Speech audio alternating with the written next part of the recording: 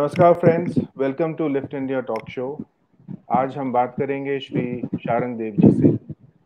बहुत ही मशहूर संगीतज्ञ, काफ़ी फिल्में, सीरियल और लाइव शोज में बहुत बड़ा नाम है उनका। तो आइए आज बात करते हैं शारंगदेव जी से। नमस्कार शारंग नमस्कार जी। रिजू जी। नमस्कार रिजू जी एंड आपके सभी दर्शकों को मेरा प्यार भरा नमस्कार। बहुत बहुत धन्यवाद कि आपने हमारा निमंत्रण स्वीकारा और हमसे बात करने के लिए आपने समय निकाला। सर आपने बुलाया और हम ये आ नहीं सकते, ऐसा हो ही नहीं सकता सर। आप शर्मिंदा कर रहे हैं हमें।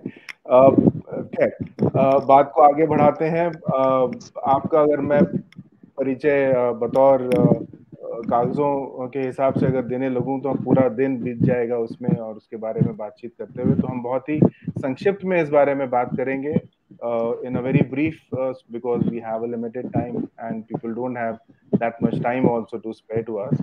सो हम शुरुआत करते हैं आपके म्यूजिक लाइफ से, जो बहुत ही अलग किस्म की एक जिंदगी रही है आपकी, जो संगीतमय हम जिसको बोल सकते हैं कि there is lot of music in your life and life gives has its own music also, so that's a paradoxical kind of a statement, I would say.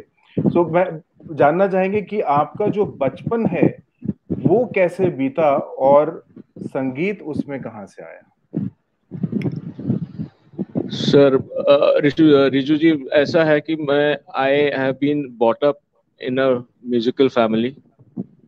As you know, my ji. Father has been Hindustani classical डॉयन ji. And so उनके पास मतलब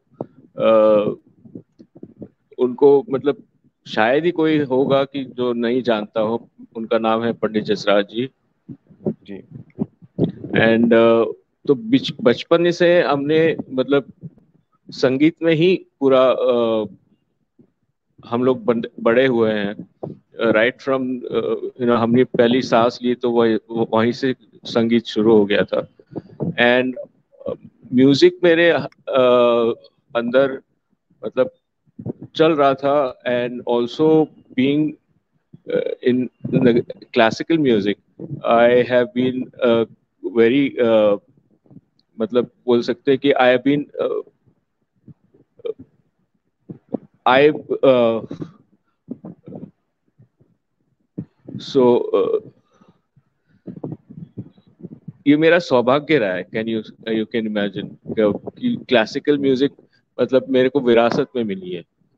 जी, तो it's a very you're very blessed that you had या a father, Shri Pandit Jasraj ji, and उनकी छत्र छाया में आपकी परवरिश और आपका जो संगीत शिक्षण है वो हुआ। लेकिन जैसा कहते हैं कि ज्यादातर इस तरह की जो कला विधाएं हैं और उस परिवार से जो लोग आते हैं, बच्चे आते हैं, उनका जो बचपन से ही उस विधा में उनकी परवरिश और ट्रेनिंग जिसको हम बोलते हैं, शिक्षा शुरू हो जाती है। तो जी क्या ये जो शिक्षा आपकी संगीत के लिए जो हुई, ये बहुत नेचुरल थी? You wanted it? कई बार होता है कि हम as don't want that, but चूंकि हमारे परिवार में वो कला है तो परिवार की तरफ से, पिताजी की तरफ से या माता की नो तरफ से। सर, मैं ये मतलब एक it became a sort of a accident कि at the age of 11 पिताजी को कुछ काम आया था बॉम्बे, मतलब बॉम्बे दूरदर्शन से, for some children's songs to be composed by him. And Bombay Doordarshan का शो था, तो वो बोल रहे थे सर प्लीज कर दीजिए कर दीजिए। And he was so busy in concerts and all that. सो घर में हमारा मैंने बोला कि मेरी बहन ने बोला कि आप शारंग को बोल दीजिए ये करने का। हाँ हाँ बोल दो, कर देगा वो। तो like a accident I started composing at the age of 11 and पूरा गाना बन गया सर आधे एक घंटे में। My God, that's commendable. At the age of 11, 11 साल की छोटी सी उम्र में आप गाना कंपोज करते हैं सर मेरा कॉन्ग्रेचुलेशन के लिए। हारमोनियम तक हाथ नहीं जाता था। सिर्फ कोई दूसरा धमन देता था और मैं I was playing the keyboard. तो what was your reaction when, जब उन्होंने आपसे ये कहा कि आपको ये गाना करना है, तो सर मेरे को कोई पता ही नहीं था कि क्या हो गया 11 के साल की उम्र में। एंड देन इट वाज एक साल मतलब हमने started playing the harmonium, and I was actually playing the tabla with my dad. I mean he was मेरे को तबला सिखा रहे थे so that rhythm का knowledge हो जाए इसको। So गाना तो बाद में आएगा, but and then I got into playing the tabla, and also at the age of 13 I composed 4 songs, and हमने मेरे नाना जी हैं, आप आपने आपने सबने सुना होगा डॉक्टर वी शांताराम जी। जी बिल्कुल। तो वी उनको जा शांताराम जी तो फिल्म जगत में एक बहुत बड़ा नाम है। हम जी सब अपने बचपन में उनकी फिल्में देख देख के बड़े हुए हैं। जी। तो उनको जाके सुनाया कि बोला ये शारंग ने कंपोज किया है। बोला हो ही नहीं सकता, वो इसके पिताजी ने उनको कहा, मतलब बताया होगा तो ये ऐसे बता रहे हैं। तो मैं और कोई कोई तबले वाला था, और मैं हारमोनियम लेके फिर मैं एट द एज ऑफ 13 उनको चारों गाने सुनाए। तो बोला इसने बनाया ये? बोला हाँ। क्या बात है, इसको कुछ करना चाहिए इसका, मतलब this is a rare talent. At the age of 13 he can compose these songs and all that. So Absolutely, you're a child prodigy, I would say. Do you remember any of those songs that you had composed at that age, by any chance? yeah, it was मतलब uh, written by Jagdish Khepurkar. It's a जो चार मराठी गाने थे, और वो हमने HMV में उन्होंने रिकॉर्ड किए, और वो that was released as a by my grandfather, launched by my grandfather, and he said कि मैं इसको एक अगली फिल्म में इसको दे रहा हूँ, और he will do the music for it in that at the age of 13. So at the age of 14 I was doing the feature film music for a Wow, children's film called Raja Rani Ko Chahiye Pasina, and it was wow. held by वो वो एक सीने में जन्नत, आंखों में तूफान, वो जो गाना है ना हाँ, जी, सुरेश जी का, जी, उसके साथ मेरी मेरी फिल्म खड़ी रही थी for the national award also at the age of 15। वाह। ये तो बहुत ही कमाल की कहानी है कि इस उम्र में आप एक नेशनल अवार्ड में नॉमिनेट हुए और उस तरह की फिल्म एंड में आई आपने गॉट द म्यूजिक दिया। सॉरी सर, LK अडवाणी ने मेरे को लेटर भी लिखा, मतलब ऑल द बेस्ट, तुम्हारा मतलब पूरा म्यूजिक सराहा गया नेशनल अवार्ड के जूरी ने। एंड मगर ये वो बोले कि वोटिंग होता है तो एक वोट से तुम नेशनल अवार्ड नहीं जीते, मगर I think you have got the talent to आगे भी चल के कुछ कर सकते हो, और all the best to you. आई से thank you so much. Absolutely, and he was absolutely right in saying that, because you did make a mark, and what a commendable mark in the world of music that you carved out for yourself. Uh, तो ये जैसा कहा जाता है कि थोड़ी सी choice और थोड़ा सा एक्सीडेंट करते हुए म्यूजिक की जर्नी आपके आगे बढ़ी, जी और एक बहुत ही शास्त्रीय संगीत परिवार से आते हुए, what made you go to music school in London to learn Western music and especially piano? Sir, मेरी माँ है जो इन्होंने बोला कि बेटा अगर तुमको म्यूजिक डायरेक्शन करना है तो पूरा मतलब सिर्फ गाने बनाने से नहीं होता, you have to learn all the arrangements also, and the please go and learn the western classical music also. तो मैंने उनका कॉरस्पॉन्डेंस क्लोज किया और वो हर साल उनके टीचर्स आते हैं and they give the take the exams for with the students and they give the marks and all that. तो मैंने ग्रेट 5 तक उनके साथ मैंने रॉयल स्कूल्स ऑफ म्यूजिक में मैंने and also with the Indian classical music tabla और थोड़ा बहुत गाना सीखता था मगर मैं गाना पूरा नहीं गा सकता था सो I was totally into music तो कहीं ना कहीं से म्यूजिक तो आना था बाहर so this was the source I could find. It's very interesting that you have now a combination of the classical knowledge and the Western music.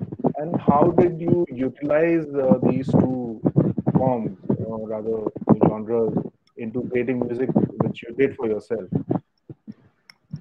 Sir, this has been मतलब बचपने से जो मैंने सीखा है वो 2010 में मैं मतलब सीधा मैं जंप कट मार रहा हूँ आपकी भाषा में 2010 में फॉर्मर प्रेसिडेंट अब्दुल कलाम जी के साथ में एक लॉन्च किया था एक album called Raga symphony so both the forms were there in that pure form Raga also and symphony also is there on the as in YouTube also this song album so sure, दोनों इसमें वो काम वहीं पे बहुत अच्छी तरह से आया था आपने बताया कि सिंगिंग में आपका रुझान ज्यादा ना होकर म्यूजिक कंपोज करने में तो वो सर वो I will still say that because of the health reason I was born as a child asthma patient तो मतलब मेरी सांस ही नहीं थी तो मैं गाना कहाँ से गाता सर आहिस्ता आहिस्ता करके at the age of 16 I started मतलब सांस वास आ गई मगर वो जो गाने की जो उम्र होती है जो सीखने का टाइम होता है वो चला गया था हाँ तो यहाँ मतलब हमें ये पता चलता है कि जो एक नेचुरल एक स्ट्रेंथ होनी चाहिए for a singer for the lungs and तो वो कई बार हैम्पर करती है for a musician for a singer for a potential singer to make it as a career और to pursue singing very true but you did use instruments by composing music and yes. I think you made up for that loss so now एक classical music background से आते हुए जहाँ live shows बहुत होते थे आपने बहुत कम उम्र में फिल्म के लिए या किसी प्रोग्राम के लिए कंपोज करना म्यूजिक शुरू कर दिया था और उसके बाद आपकी जर्नी शुरू होती है to compose music for television serials और फिल्म्स तो वो कैसे हुआ और उसकी जो जर्नी है उसमें आने की तो उसमें कई बार होता है कि आप एक लाइव शो कल्चर से आ रहे हैं and then professionally continuously you are doing music तो उसमें तालमेल बिठाने में आपकी क्या दिक्कतें आई और उस तरह के काम को हासिल करने में या वहां अपना मुकाम हासिल करने में आपको क्या तकलीफें आई सर सीखते सीखते आदमी कुछ भी करना सीख जाता है सर अगर आपकी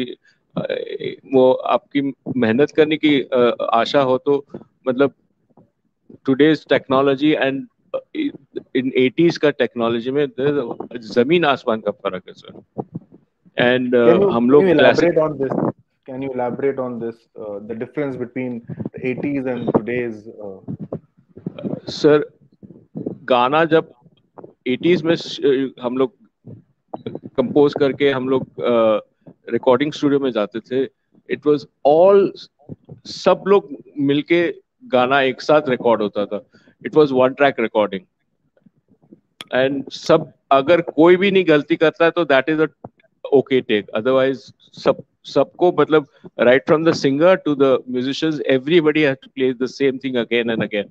Everything मतलब म्यूजिक एक्टर ओके नहीं बोलता तब तक वो चलता रहता था.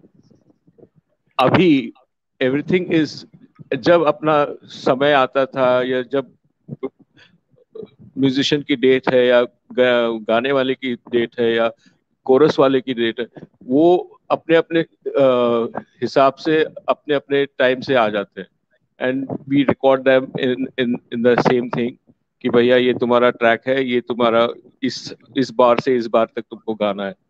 तो वो the technology has taken a huge jump in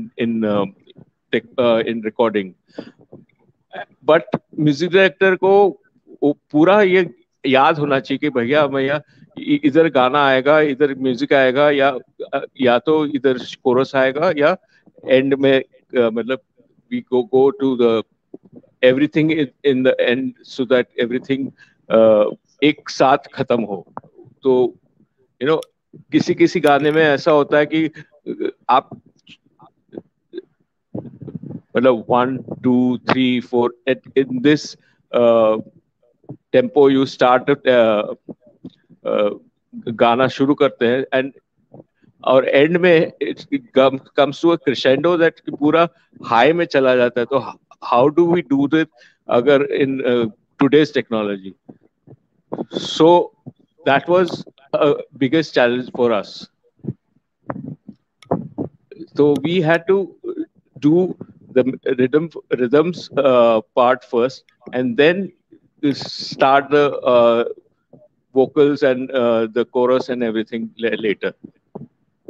So उसमें भी जो आपका जो सवाल है कि मैं I started with music for a film and then I started doing documentaries. For a lot of documentaries I did with a lot of productions, Durga Khote Productions and you name it. बहुत सारी मतलब films division की नहीं की मगर बहुत सारे लोगों के डॉक्यूमेंट्रीज मैंने किए. फिर उसके बाद में ऐसा दौर आया कि सीरियल का जमाना शुरू हो गया इन नेशनल टीवी, नेशनल दूरदर्शन में. एंड उसमें मेरे को 13 पन्ने का पहला ऑफर आया था with my mama Kiran Shantarab ji, and he was a producer and the lyricist was Gulzar ji in that thing. And 13 पन्ने के 13 different लेडीज जो इंडिया के बहुत काम किए, रानी लक्ष्मीबाई ऐसे करके करके मतलब बहुत सारे 13 लोगों को पोर्ट्रे किया था हेमा जी ने वो सीरियल में. सो उसमें मेरे को 2 एपिसोड्स का मेरे को काम मिला था. तो एक कुंती का एक एपिसोड था, उसमें गुलजार जी ने बहुत अच्छा लिखा है कि धन है कर्मों के योगी, तन त्यागी बन भोगी.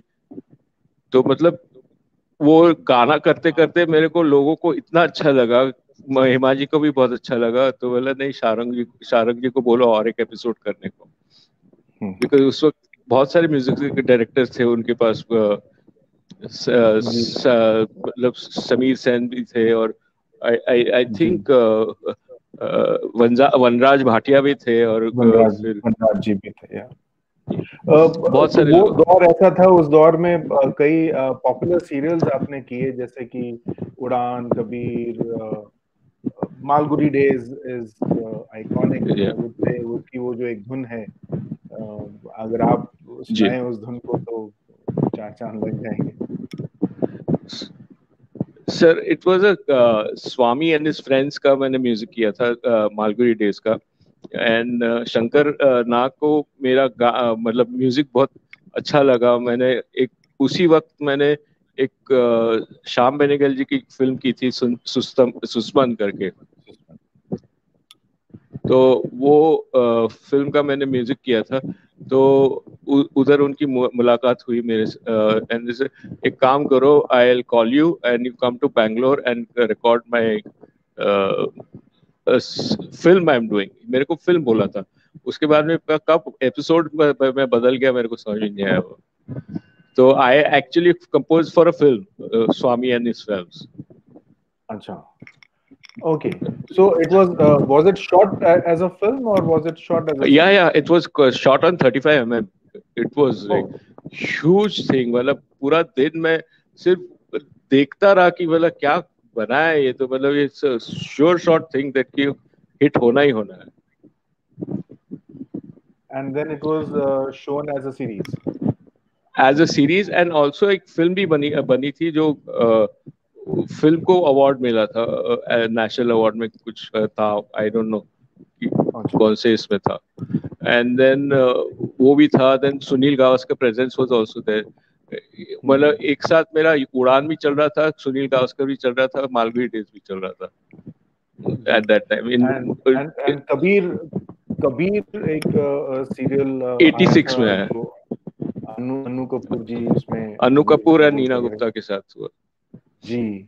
तो कबीर का जो म्यूजिक है, बिकॉज कबीर के जो दोहे हैं और जो उसमें संगीत करना कितना आसान था आपके लिए या कितना कठिन था आपके लिए? सर आसान तो कोई बात नहीं होती, बिकॉज जो जो काम होता है वो मतलब पहले तो ऐसे लगता है कि कर पाऊंगा नहीं कर पाऊंगा, मगर जो उनके जो दोहे थे इट वाज ऐसे मतलब फिट बैठते थे रिदम में। अगर आपने वो रिदम पकड़ लिया दोहों का, तो वो एक्सेलेंटली वो बन जाता था गाना। आई डोंट नो, ऊपर वाले की दया थी मतलब। आई आई फील। एंड एक एक गाना था रविंद्र साठे ने गाया था वो।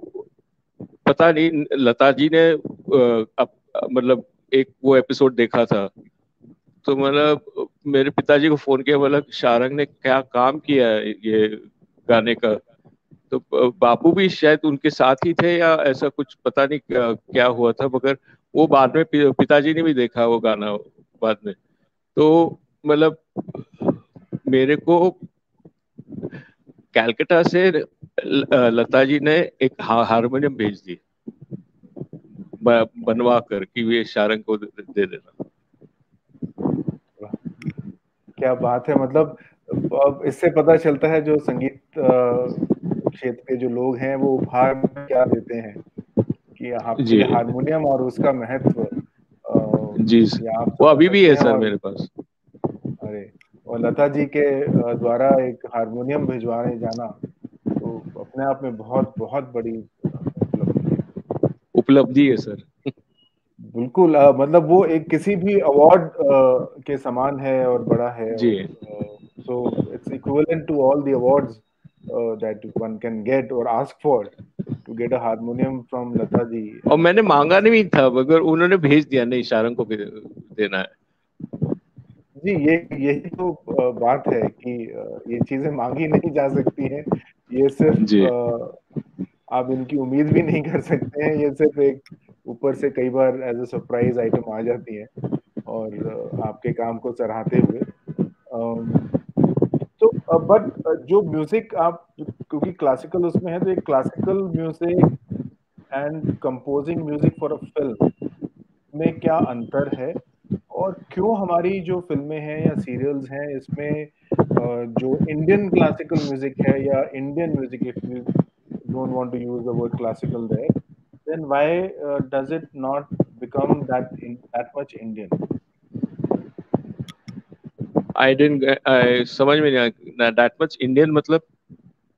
अब हो मतलब ये है कि कहने का कि हमारे सीरियल्स या फिल्मों में जो म्यूजिक हम ज्यादातर सुनते हैं उनमें जो इंडियननेस है या इंडियन म्यूजिक या संगीत या जो शास्त्रीय पार्ट है उसका क्लासिकल, वो बहुत जी।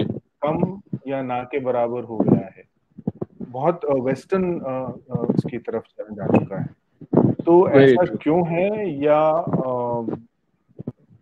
इसके लिए सर ज्यादातर ट्रेन्ड म्यूजिशियंस नहीं हैं या उनकी जानकारी नहीं है, या कोई और कारण? सर बहुत सारे फैक्टर्स है इसमें. One is we don't have those kind of subjects which we are making.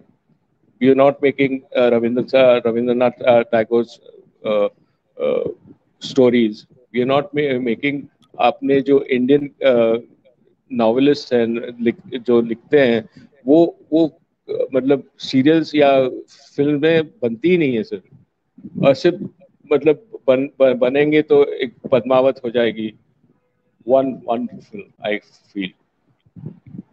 So I think अगर अपने इंडियन मतलब राइटिंग से ही अगर वो नहीं आ रहा है या मतलब यू मतलब जैसे मालगुडी डेज था. It was made from that era in इन मालगुडी. वो एक मालगुडी करके एक जगह है जी. तो for that you have to be आप I feel, and secondly, our music direction and the music people are making uh, सिर्फ मैं कीबोर्ड जानता हूँ और बस मैं म्यूजिक डायरेक्टर बन गया ऐसा ऐसा वाला. They don't get into classical music के लिए कुछ सीखना हो या कुछ करना हो. वो उस उतने डेप्थ में जाते नहीं है म्यूजिक डायरेक्टर आज की तारीख में. मेरे को ऐसा लगता है. सो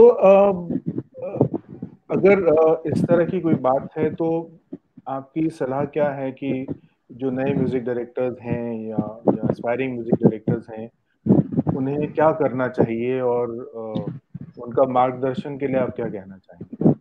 सर उसके लिए रिजू जी ऐसा है कि यू शुड म्यूजिक एज मैं मतलब पियानो सिर्फ सीखने से म्यूजिक डायरेक्टर नहीं बन जाता.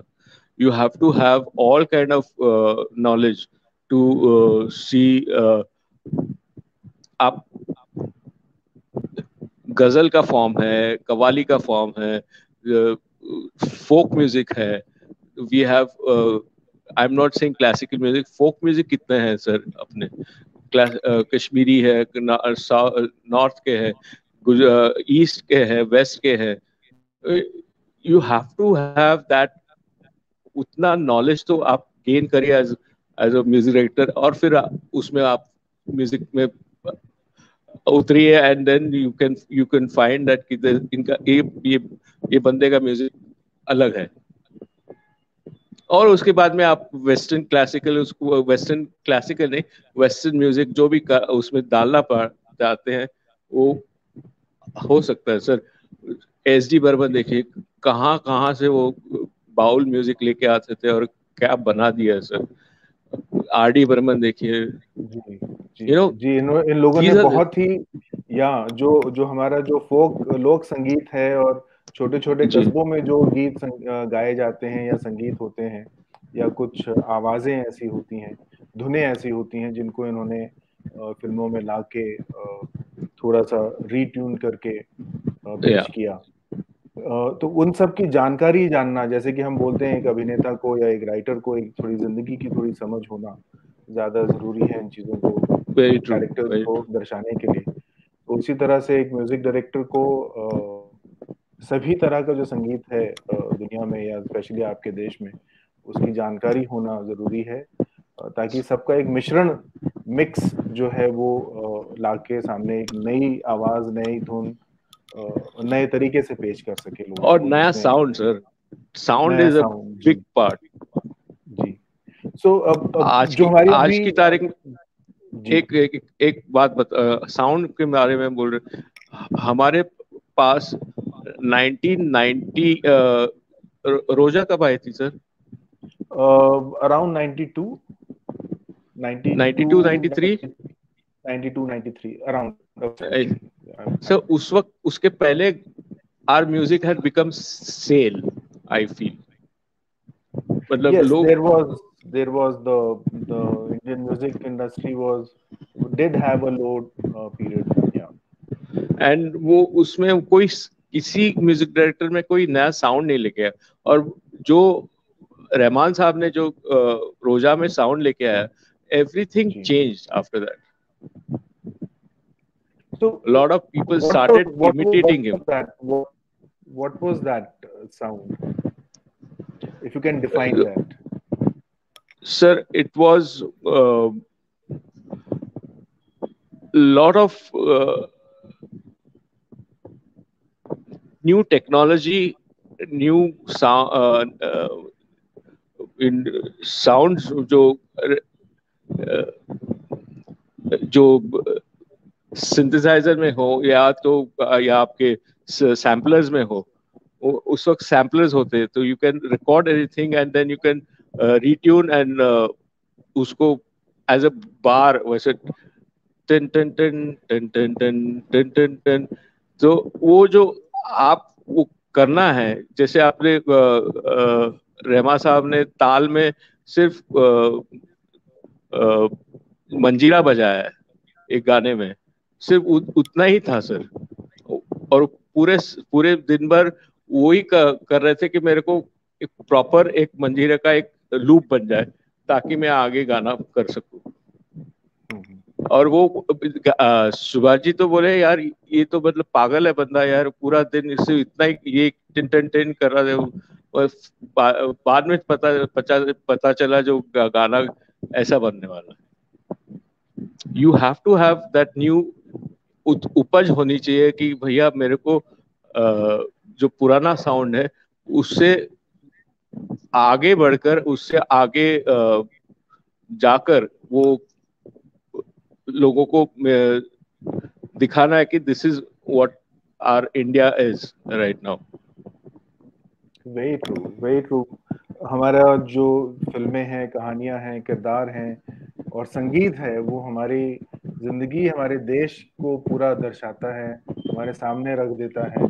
और कभी कभी ऐसा होता है कि जहां हम जाना चाहते हैं, जहां की आवाजें सुनना चाहते हैं, वो एक फिल्म के माध्यम से हमारे सामने आ जाती है और हमारी वो जी, एक इच्छा पूर्ति जिसको हम बोलते हैं वो हो जाती है वहां पे।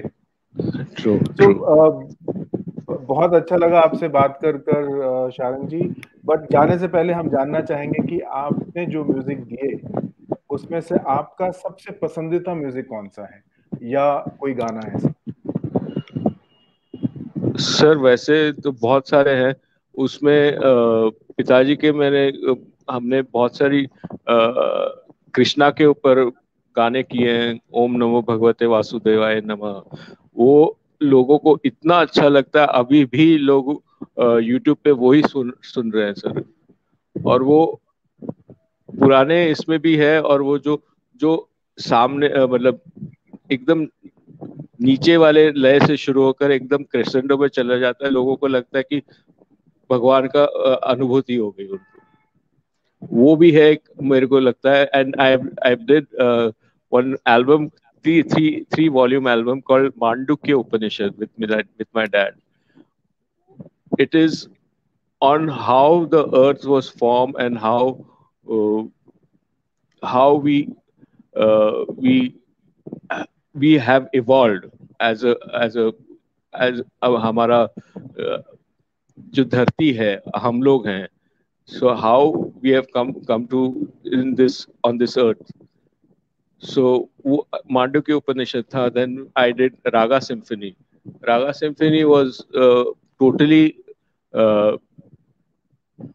इंडियन क्लासिकल को लेकर हमने पूरा उसको पूरा not it was not fusion नहीं था, it was proper western classical and proper Indian classical. और मेरे को और मेरे पिताजी को हम लोग उनको लेने गए थे एपीजे अब्दुल कलाम जी को। तो ही स्टार्टेड आस्किंग, पंडित जी आपका जो मांडुक्य उपनिषद का जो एंड है और रागा सिम्फनी का जो बिगनिंग है, how come it is the same? पिताजी बोलते यार मेरे को, मैं तो नहीं था, तुमने बताया, तुमने तो किया। तो बोल रहे मतलब sir it was because that was also Omkar and today is also this one is also Omkar, and there we had the same thing which we are, we are we are zero in this universe, and that is the Om. Yes, exactly. That is the Om, and the sound of the silence and the cosmic sound, as Om is Yeah, referred to often.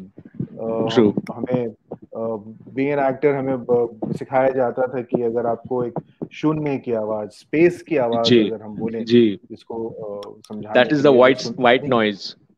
Correct, white noise वो सुननी है, तो उसका बहुत ही simple सा तरीका होता था कि एक खाली ग्लास लीजिए बड़ा सा और अपने कान में लगाइए, जी तो सर, वो मैंने आपको ओमकार, अ, तो एक शून्य की जो स्पेस की जो कॉस्मिक साउंड है, जो जी, जिसको हम सच में ओम कहते हैं, वो आपको वहां सुनाई देगी, and that's what we try to replicate in our exercise for the actors for the voice and speech, या जब हम सर, ओम मैंने कहते हैं। एक बार मैं पिताजी के साथ मैं तबला बजाने का पूरा एक 4 महीने का एक टूर था यूएसए और इंग्लैंड का, US Canada and England, and we went to Niagara false, and I went down with the made of the mist के लिए।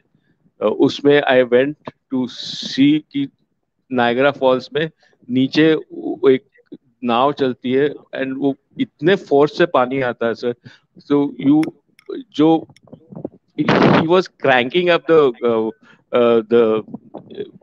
boat, and वो जितना आगे जा सकता था, और फिर वो मतलब इंजन ऐसे ऐसे स्टॉप नहीं कर रहा था, मगर वो आवाज बंद हो जाती, और वो जो ऊपर से पानी आ रहा था, और जो नीचे जो गुफा थी, कोई हो ऐसा आवाज आ रहा था सर नीचे। This is where exactly, I heard ओम, ओमकार, या, एंड दैट मैंने is why it dad is, से, हाँ जी, it's that is why it is referred as cosmic sound.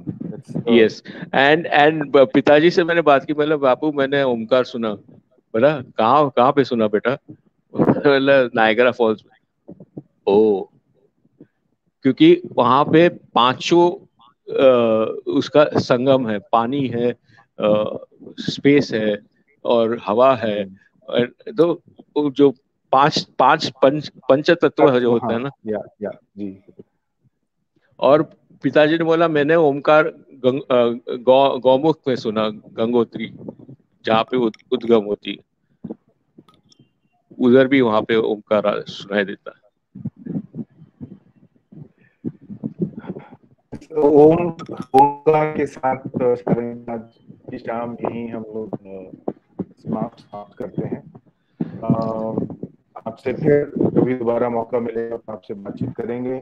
आपका और म्यूजिक, आपके और नए जो कार्यक्रम आप कर रहे हैं, नए प्रोग्राम्स, नई फिल्में, नए एड फिल्म, नई डॉक्यूमेंट्रीज, या उनके बारे में फिर कभी चर्चा करेंगे, और कैसे अब जो आप कर रहे हैं उसमें और पहले के म्यूजिक में अब आप खुद में जो आप बदलाव देख रहे हैं, और जो चल रहा है, उसके बारे में कभी हमें फिर दोबारा मौका मिलेगा तो ये हमारी जो श्रृंखला है बातचीत की, ये लगातार जारी रहती है लिफ्ट इंडिया के माध्यम से। सो बहुत बहुत धन्यवाद हमसे बात करने के लिए, thank you, Sarang thank ji. You, thank you Riju ji, thank you for inviting me, and it was great talking to you again. Thank you.